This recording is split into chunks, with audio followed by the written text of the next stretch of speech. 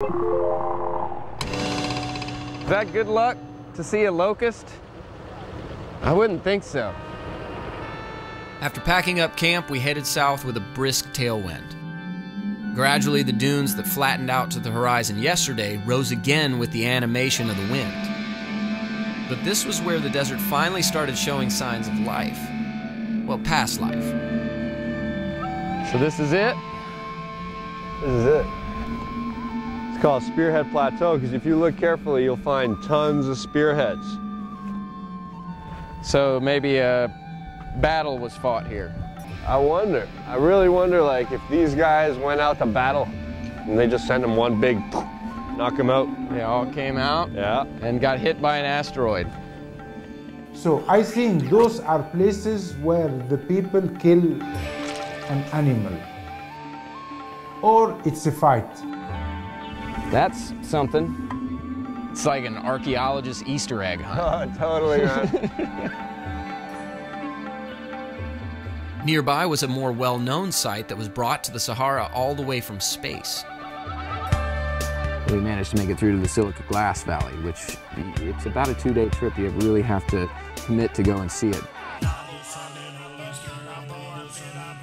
I've heard about this place. The Silica Glass Valley, huh? Look at that. This is the purest glass on Earth. Normally you make glass by burning sand with other chemicals to make it melt at a lower temperature, so you don't have to heat it up so much. To get pure glass, you gotta burn it at 2,000 degrees Celsius for like 5 or 6 days. So where did this stuff come from? Technically out here it was a lake of molten for a few years.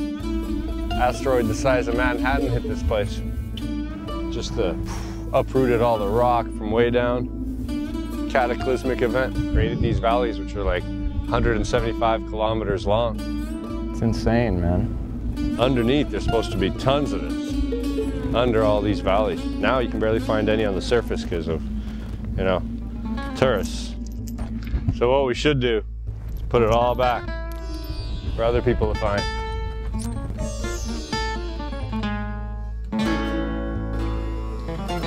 We continued on to find a good campsite along this line of dunes that reminded me of huge waves of sand crashing along a shoreline. And with the haze going off into oblivion, it really felt like the Sahara was closing in on us, you know, as if we were on an island.